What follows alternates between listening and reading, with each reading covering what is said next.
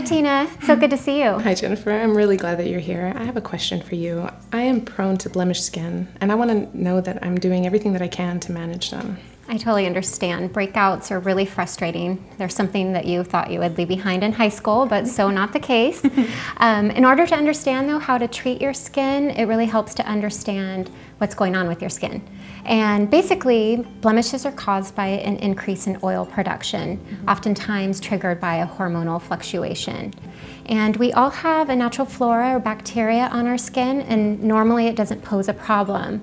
But the excessive oil and clogged pores creates the ideal environment for this bacteria to get out of control. And as if that weren't enough, there are other factors that you should consider. Anything from diet, allergies, food sensitivities, stress, that can play a role, and you want to examine those because oftentimes what you see on your skin is just representing something going on inside you. That makes perfect sense. I should say though, if you're being seen by a doctor for any skin issues, you'll want to consult with them before making any changes to your regimen. Okay. So now that we've talked about what's going on with your skin, let's talk a little bit about what sort of ingredients you should shop for. And you really want to look for products that have natural ingredients like salicylic acid, tea tree, totol, sulfur, alpha hydroxy acids, and retinol. These active ingredients will help you balance the skin flora.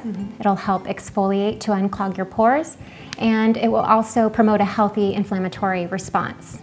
Okay, Tina, so let's talk about your daily regimen. You're going to start with a thorough deep cleanse with a purifying cleanser, and then you're going to apply the serum that I love. It's the My Shell Clear Skin Serum. And so you're just going to want to take a couple pumps and apply it evenly to your neck and face. And in general, you want to apply your serums before your moisturizers because they're thinner, they can easily penetrate the skin, and they generally have a higher concentration of active ingredients.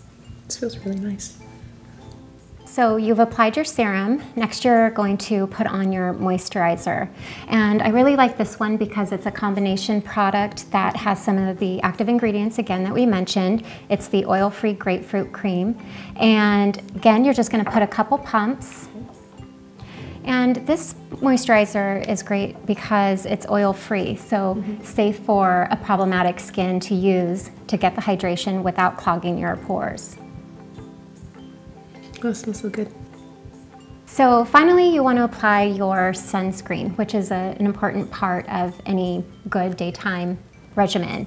And this is a really great one. It's non-comedogenic and it's mineral, and you just want to make sure you use a generous amount so that you can cover entirely your neck and face.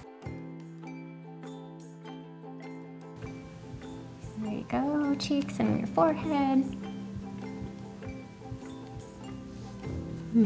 This feels good too, very light. So Tina, you now have some great topical solutions that you can use to help control your breakouts. I just want to remind you to be consistent with your product usage even after your skin starts to clear up. You're just going to want to be really diligent with that.